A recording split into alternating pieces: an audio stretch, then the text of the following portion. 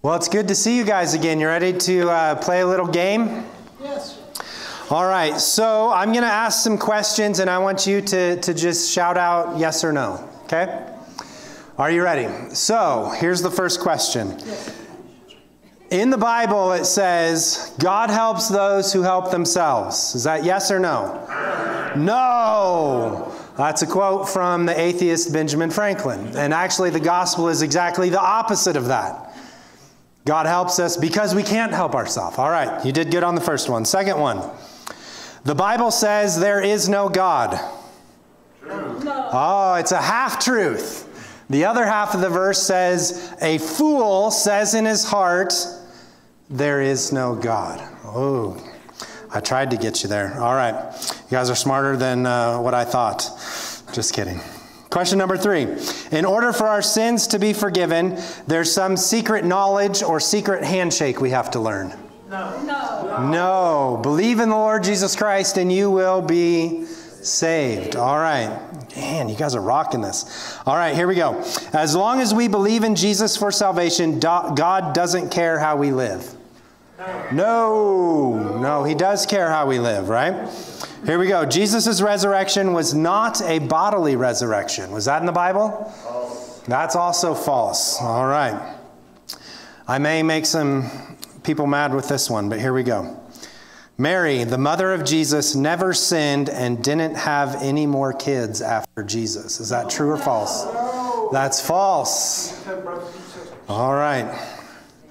Here we go. Only 144,000 people are going to be in heaven. That's also false. Sorry, Jehovah's Witnesses, you're wrong. And number 8, you can become a god. No. Sorry, Mormons, you're out too. Here we go.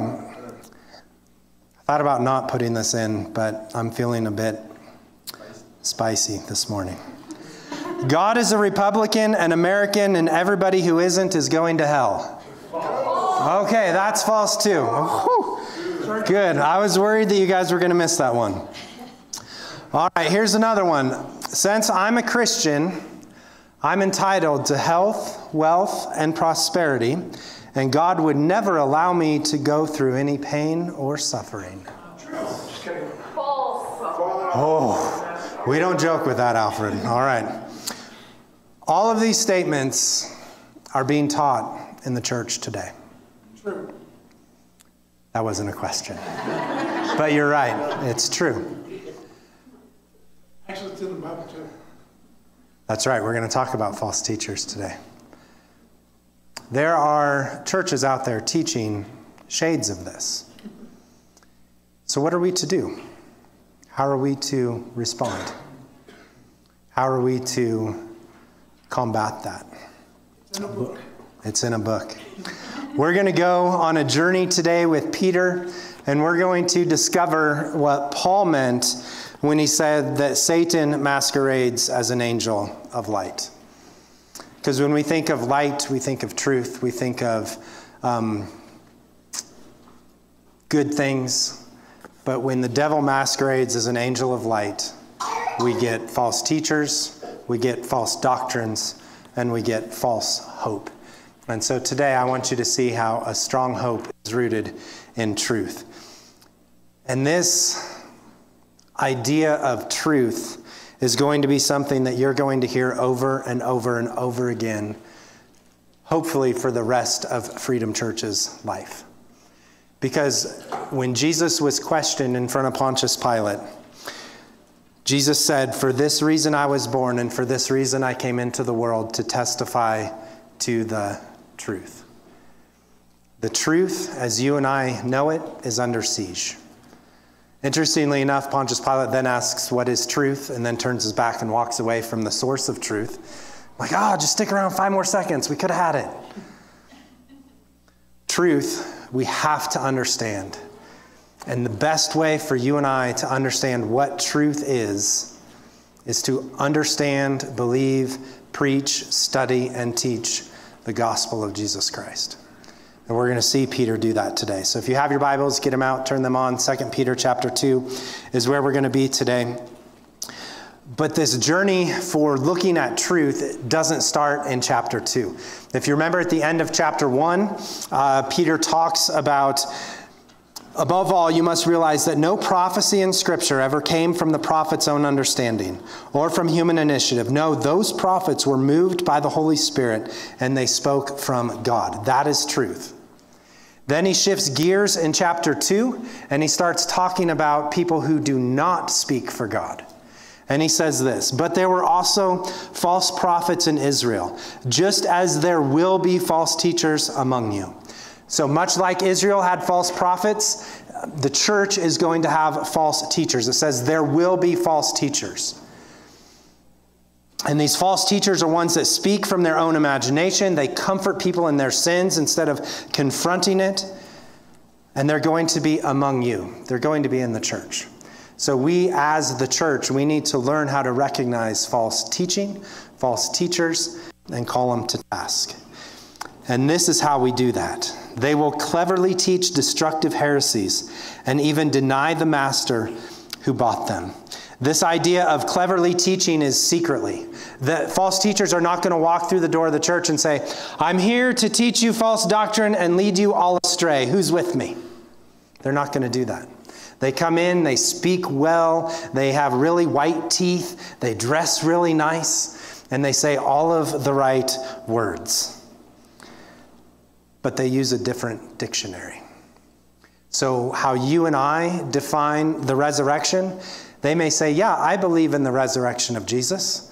But then you say, do you believe in the bodily resurrection of Jesus? Well, that's a false teacher. Do you believe in heaven? Yeah, I believe in heaven. I believe if you're saved, you go to heaven. Is it open to anybody who believes? Yeah, but there's only 144,000 people that believe. False doctrine. False teachers. Don't even go near them. Because their heresies are destructive. Heresies is just a fancy theological word that just is an opinion or a teaching that goes against the Bible, that goes against orthodox teaching. So they teach these destructive heresies, and I think the most atrocious part is they deny the master who bought them. So they may say that they believe in Jesus, but when it comes down to it, they're denying who Jesus is, what Jesus has done, what he stands for. They deny Jesus with their hearts. And we're going to see why that's important later. But what's interesting is it says the master bought them. Do you guys know the master has bought you? But his redemption doesn't apply unless you believe. You can know it up here, but until that redemption is here, it doesn't count. I didn't see, did anybody win the lottery last night, the 1.6 billion? Carl, I thought you were going to raise your hand like me. That would have been a great day for you after your Tigers and Astros won. All right. The last time the lottery is at 1.5 billion, somebody won the lottery, but you know what? They never turned in the ticket. They were bought, they were a billionaire, but they never redeemed it. Right? That's like you have salvation available to you. Jesus bought you. He shed his blood for you so you can believe in him. Your sins can be forgiven and have a relationship for him. He has bought you. But until you believe, you're not redeemed. You have to believe. So these false teachers deny the master who bought them. In this way, they will bring sudden destruction on themselves. Verse 2, many will follow them. How many? Many will follow their evil teaching and shameful immorality. And because of these teachers, the way of truth will be slandered. This idea of their evil teaching and shameful immorality, and these teachers, the way of truth will be slandered. That way of truth, when Christianity first burst onto the scene and people started following Jesus, they weren't called Christians. This wasn't called a church. Do you know what it was called? The way. The way.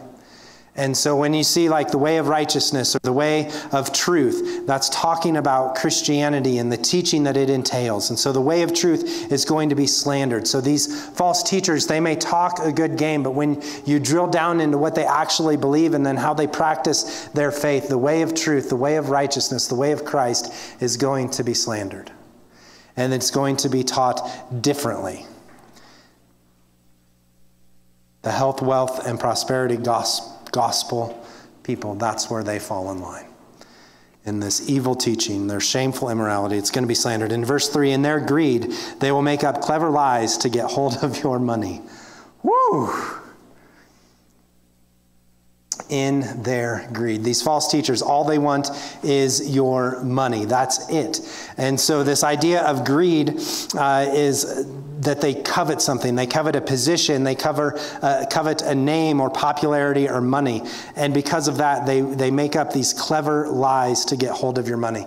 That word clever lies is actually the word, it means feigned words. It's the word where we get plastic. Do you want to know why plastic is so great? You can pour it into any mold and it can become anything. It can take on any shape. And so these false teachers, they'll say one thing when they're with one group of people, and then their words are like plastic. It changes when they're with a different group of people. They're false teachers.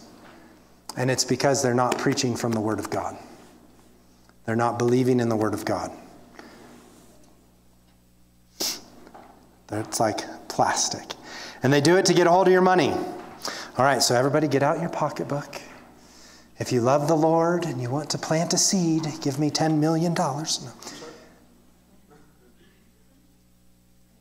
I think oftentimes we need to be more discerning about where we send our money. We see those commercials, those tearjerker commercials that come on. Like, I'm not saying this is false teaching, but that Heather McLaughlin and the animal shelter thing, I just want to empty my bank accounts every time that commercial comes on. I start crying and start going downstairs, and Lindsay's like, did they play that commercial again? I'm like, yeah, they did. Don't fall for it. I'm not saying don't support shelters. That's important. But when people start with asking for money, they preach about money. They tell you that you need to give them money to get a blessing. Then we're going to take up an offering. Then we're going to repeat the whole thing. I went to a church service with a friend. And I sat down, we sang some songs. The music was really good. We sat down, and the guy preached for 30 minutes. I took 4 pages of notes. I was like, man, this is so good. And then we prayed, and I got up to leave. And my friend's like, where are you going? I'm like, oh, well, I thought the service was over. That was the sermon, and we're done. He's like, no, that was the offering message. It was half an hour long. And then I was like, oh my gosh. And then guess what the message was about? Money. So for an hour and a half, false teachers. But God condemned them long ago. You notice what it said? Who condemned them? God, not you and I. All we have to do is point out and expose, but we don't condemn, we don't judge. God condemned them long ago, and their destruction will not be delayed. So those are the dangers of false teachers. Now we're going to see the demise of some of these. And what Peter does is Peter pulls in some stories from the Old Testament. Remember, we just got done at the end of chapter 1 talking about the prophets in the Old Testament, how they were carried along by the Holy Spirit, how they taught truth. And now he's going to look at some stories from the Old Testament that show this. And verse 4 is one of those confusing verses. One of those question marks. For God did not spare even the angels who sinned. He threw them into hell in gloomy pits of darkness where they are being held until the day of judgment. I think so often we can get caught up in the supernatural. We can get caught up in this, what are these angels? Who are they? What did they do? That we forget about the point that Peter's trying to make. These angels, it could be the angels from Genesis 6 that slept with women and had the Nephilim, which a friend of mine thinks is where Bigfoot came from. But then it could be the angels in Revelation 12, and no, he honestly believes that. I saw a whole lecture on it.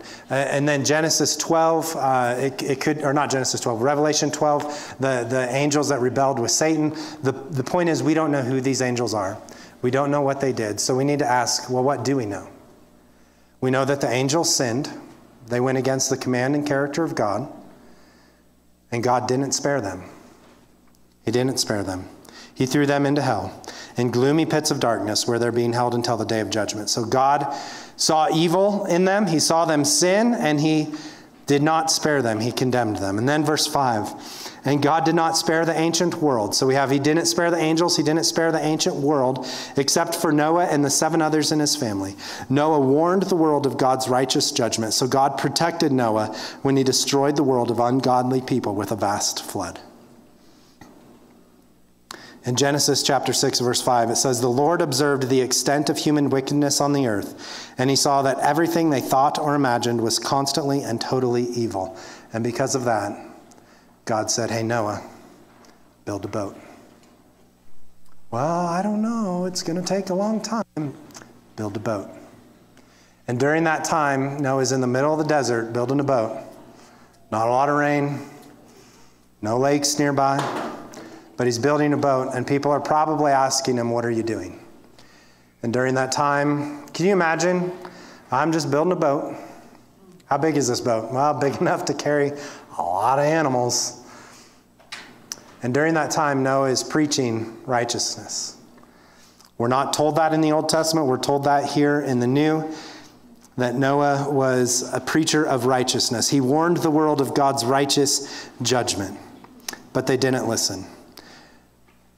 And because of that, all of mankind, except for Noah and his family, were wiped out. So God destroyed the world, and he dealt with ungodly people with a vast flood.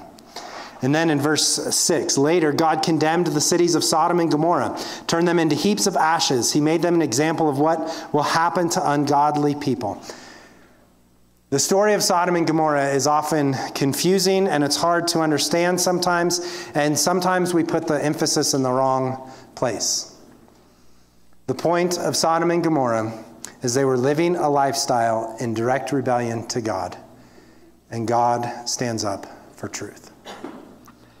We can point to the sins of Sodom and Gomorrah, and it's more than just homosexuality.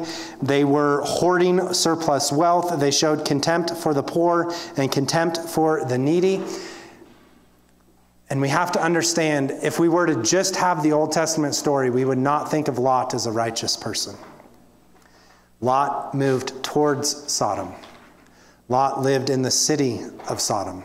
Lot was a politician in Sodom. Lot approved, passively or not, of a lot of what was going on in Sodom and Gomorrah. When Christians, when we get comfortable with the world's standards, when we get comfortable with what culture says is okay, even though we know it goes against the word of God, we're in a dangerous place. And if we look at the world in Noah's days, and if we look at the world during Sodom and Gomorrah, we ought to be scared, because the judgment of God is no joke. There was a commentator that once said that if God doesn't do something quickly in America, he's going to have to apologize to Sodom and Gomorrah because of the depravity of the sin that's happening here. So he condemned them. He turned them to heaps of ashes. And that's an example of what's going to happen to ungodly people. But, in verse 7, but God also rescued Lot out of Sodom because he was a righteous man who was sick of the shameful immorality of the wicked people around them. This is a prime example and a good argument against works-based righteousness. Lot did nothing to be called righteous. But he was called righteous because he believed God. That's it. His actions, his behavior, what happened later with his family,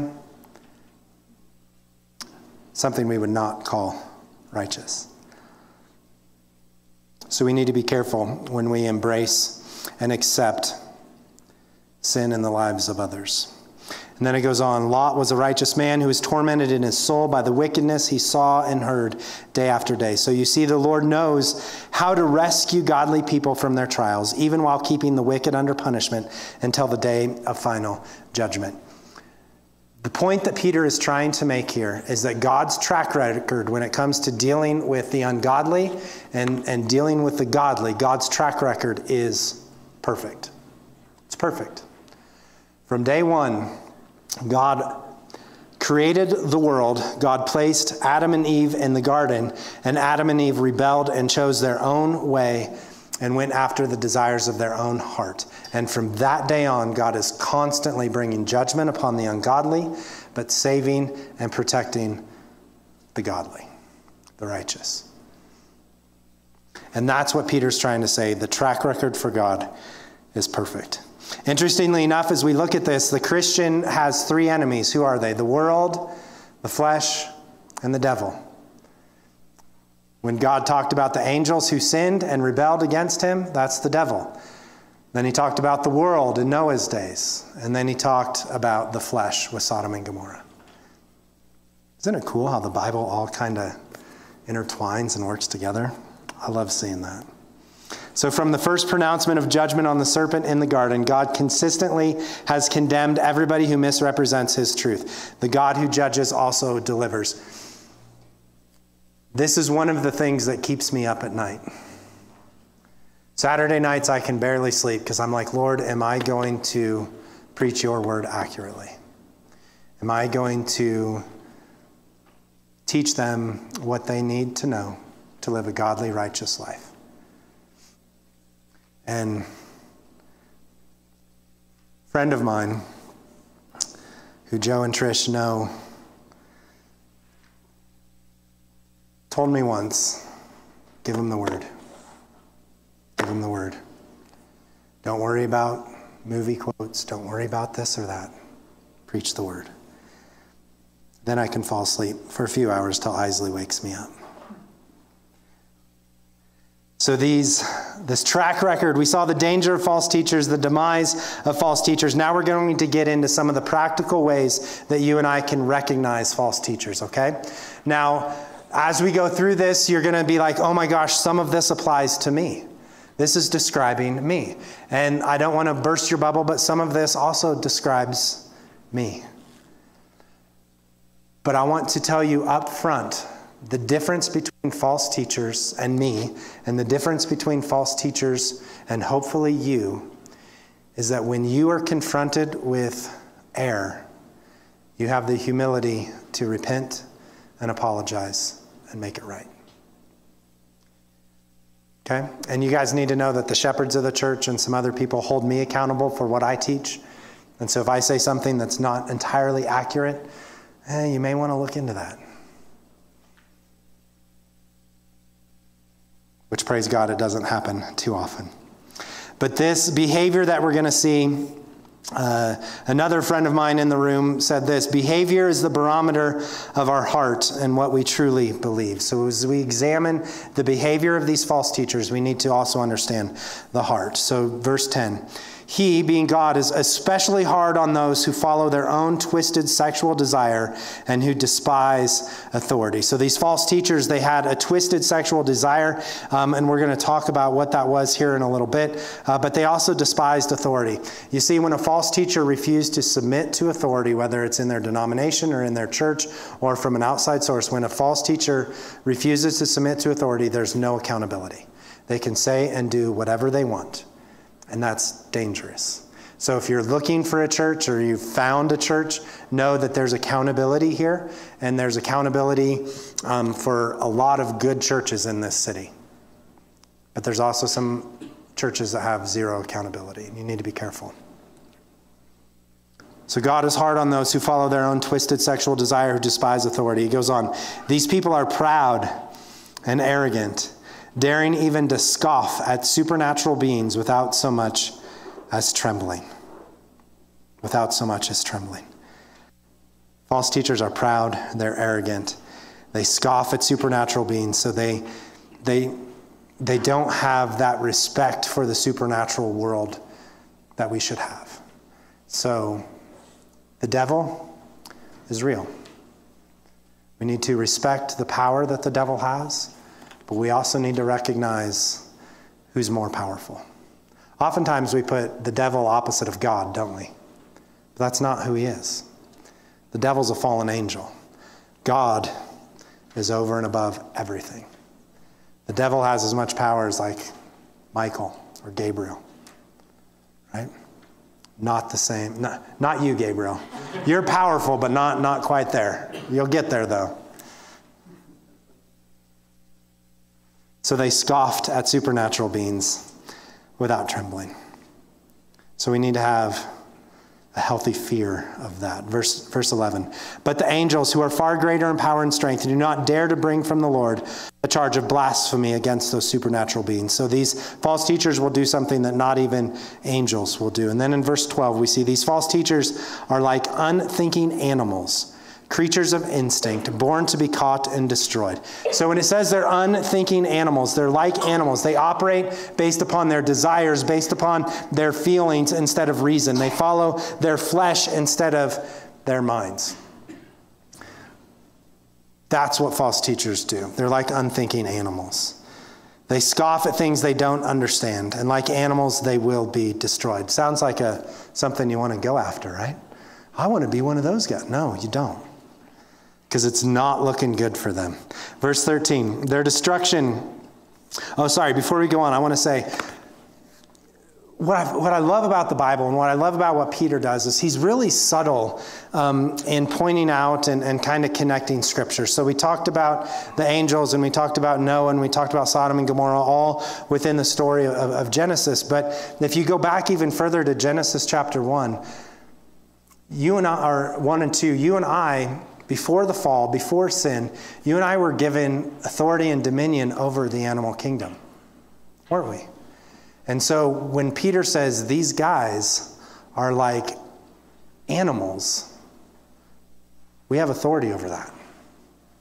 And they're putting themselves in non-human status. These false teachers are. God's word's so amazing. Their destruction is their reward for the harm they have done. They love to indulge in evil pleasures in broad daylight. That indulge in evil pleasures is orgies in the middle of the day, in public. Evil pleasures in broad daylight. They're a disgrace and a stain among you. What do you guys do with stained clothes? You try to get it out, right? And then what happens when you don't get it out? You throw it away. You don't even donate it, right? These guys are like that. They're stains. You try to correct them. Try to point out what's wrong. They stay stained. We'll see you later. What always gets me is the salsa. When it drips on you, you never get salsa out. Looks like mustard. Or mustard. Get ketchup out either. Yeah. All right. So let's see. They're a disgrace and a stain among you. They delight in deception, even as they eat with you in your fellowship meals. So if you remember last Sunday, we gathered together downstairs, we shared a meal together, and we celebrated communion afterwards. That would have been what we call an agape feast or a love feast type of a thing. Well, what they were doing is they were showing up drunk to these things. We're going to look at how they interacted with women during these love feasts a little bit later, but they would be those who Paul said would take communion in an unworthy manner. That's who Paul would have came after, because they would show up to these feasts. They wouldn't follow proper decorum. They would just kind of eat, stuff themselves, gorge themselves, oogle over the women that were there. They wouldn't share. They just treated communion in a very bad way. They were unworthy of the ordinance. They commit adultery with their eyes. That literally means they had women in their eyes. Every woman they saw, they objectified, they sexualized. They just saw every woman as an object to be conquered. Their desire for sin is never satisfied. Because they're not redeemed, their sin nature is still in place and still controlling them.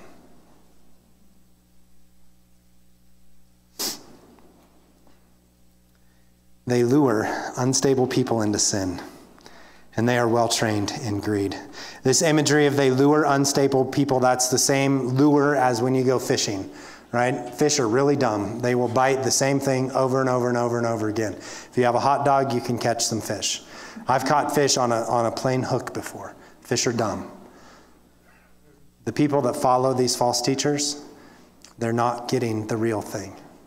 They're getting lured in because they're unstable. And these false teachers, they're also well trained in greed. They don't just wake up one day and become a false teacher. They're trained in it. They live under God's curse. Don't want to be those guys. Verse 15, they've wandered off the right road and followed the footsteps of Balaam, son of Beor. who love to earn money by doing wrong. This is a story from the Old Testament where Balaam was going, and he said he was hired by someone else to curse Israel, and he said, I can't do that. I'm going to do what God says. But then he's like, but wait, the money's good, so I think I'll do that. I'll take the money and curse these people. And he gets in this ravine, and then it's one of the weirdest stories in the Old Testament because his donkey turns and talks to him. And as opposed to saying, why are you talking to me? He listens and interacts with the donkey. He has a conversation with the donkey, and the donkey corrects him and rebukes him and all of that. But that's what these false teachers are like. They wander off the right road. They follow in those footsteps where they will say what they need to say for money. Well, that's all they're going after because they love to earn money by doing wrong. Verse 16, but Balaam was stopped from his mad course when his donkey rebuked him with a human voice. Whew. Verse 17. These people, it could relate to, it could be the false teachers, it could be the people that are following them. I tend to think that it's both, the false teachers and the people that are following them. But these people are useless as dried up springs or as mist blown away by the wind. They are doomed to blackest darkness. This idea of dried up springs or a mist, in the Bible, the water is usually an imagery for truth. It's usually an imagery for life-sustaining growth. And that's why Jesus refers to himself as the well that never dries up, or the well that is always there, right? And so these teachers and these false prophets, these false teachers, they're as useless as dried up springs, mist blown away by the wind. So when there was a drought, you would always look at the horizon trying to see if there was going to be clouds that would come in that would drop rain. And so they'd see these clouds and yay, and then the mist was blown away. And the reason why these false teachers are a well that has no water and a mist that never comes is because they are not preaching the word of God. They are preaching from thoughts and ideas that are not about Jesus, and we know that Jesus is the only one that brings life, that Jesus is the only one that when we drink from that well, we will never be thirsty again. Jesus. It's about him.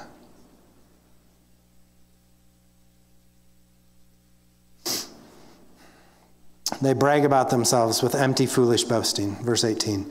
With an appeal to twisted sexual desires, they lure back into sin those who have barely escaped a lifestyle of deception. There's that luring people back in and this twisted sexual desire.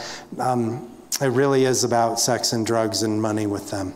Verse 19, they promise freedom, but they themselves are slaves of sin and corruption. So you can almost guarantee that at Freedom Church, when we run into a verse that mentions freedom, we're going to stop and talk for a little bit.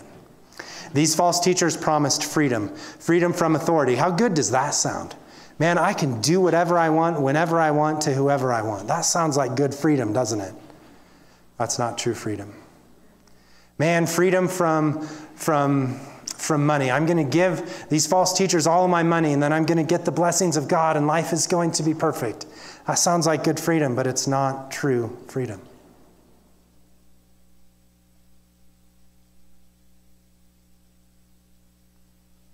True freedom is found in Christ. John 8:36. If the Son sets you free, you are free indeed. Let's try that again. If the Son sets you free, you are free indeed. You are free indeed. For you are a slave, end of verse 19. For you are a slave to whatever controls you. All of us are slaves to someone or something. You get to choose. Do you want to be a slave of these false teachers? Do you want to be a slave of sin? Do you want to be a slave of corruption? Or like Peter says at the beginning of 2 Peter chapter 1, this letter is from Simon Peter, a slave and apostle of Jesus Christ. Who do you want to be a slave to? You get to choose. That's the way of truth. You can choose the way of righteousness and be a slave of God, or you can choose the way of the world and be a slave of your sinful nature. Choose wisely. Verse 20. Verses 20, 21, and 22, we have to kind of take those together. And they're also another portion of Scripture that can bring up some questions. And when people escape from the wickedness of the world by knowing our Lord and Savior Jesus Christ, and then get tangled up and enslaved by sin again, they are worse off than before. It would be better if they had never known the way to righteousness than to know it and then reject the command they were given to live a holy life. They prove the truth of this proverb: a dog returns to its vomit, and another says, a washed pig returns to the mud. This verse almost sounds like you can lose your salvation, doesn't it? It almost sounds like if you don't do the right things, if you don't check the right boxes, or if you profess faith in Christ and then return to your former way of life, you've lost your salvation. But I don't think that's what it's talking about at all. And this is why it's so important to study the Bible in community and to study the Bible in context. Because Peter here is speaking of people who've learned about Christ and how to be saved. They may have been positively influenced by Christians, but they reject the truth and return to their sin. These people are worse off than before because they've rejected the only way out of sin, the only way of salvation. And with greater knowledge comes greater responsibility. So these people knew the truth, but they didn't believe. They didn't believe. And we know that because verse 22, a dog returns to its vomit, and a washed pig returns to the mud. Their nature is the same as it was before. 2 Corinthians, we are given the old is gone, the new has come. When you believe in Jesus Christ, you are given a new nature. The dog that eats its vomit and the pig that gets clean and then jumps back in the mud, they don't have a new nature. They're living by their old nature. So that begs the question, what happens when somebody in our life says that they believe in Jesus, but their life doesn't line up with it? That's a great question. You ready for the answer? Only God knows the heart. And that is so hard for us, isn't it? Parents with kids, we want to know so badly that our kids trust and love Jesus in their hearts. We're not going to know. But what Peter is saying here in this whole chapter, you'll notice when he talks about false teachers, does he talk about what they teach, or does he talk about how they live? How they live. We run the danger of becoming self-appointed fruit inspectors when we go around and look at someone's life. Oh, you still drink, you're not saved. Oh, you still smoke weed, you're not saved. Or you do this, you do that, you're not saved. That's not our job. God's track record for judging the ungodly and saving the godly is God's track record, not ours. We are to love, we are to correct and rebuke in grace and love with tact. Because you know what? God is the only one who understands everything. You and I have a very limited perspective of other people's lives. So we let God be the judge. Amen? Amen. But you can know where you're going. You may not be able to know if other people are saved, but you can be sure. All you have to do is believe that the just and gracious God of the universe looked upon us, looked upon mankind, and we were hopelessly sinful, unable to save ourselves. And when we believe in what Jesus did, we believe that Jesus lived the perfect life, died the perfect death, and rose from the grave. When we believe that, when we believe that that was enough to pay the penalty for our sin, when we believe that in our hearts, we're given a new nature. Now, there's still that sinful nature that wants to come back, that wants to attach itself to us, but it's dead. It's gone. We still make mistakes. But that's not who we are. Your identity as a follower of Christ is you are in Christ. Don't ever forget that. There's power in that. So when it comes to recognizing false teachers, we are to stop, look, and listen. Stop. If you think somebody's teaching something that's false, and I recognize that I'm probably not the only source of preaching in your life.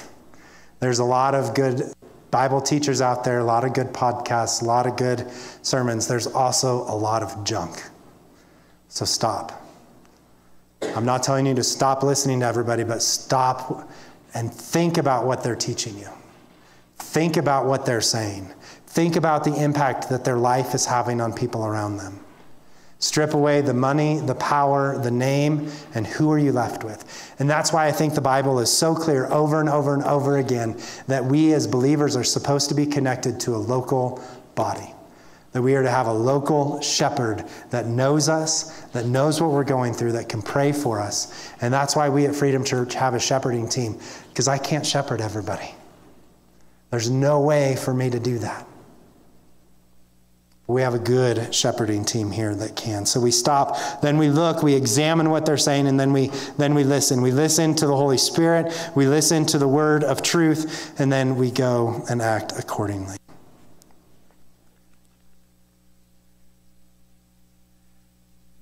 So let me ask you some yes or no questions again.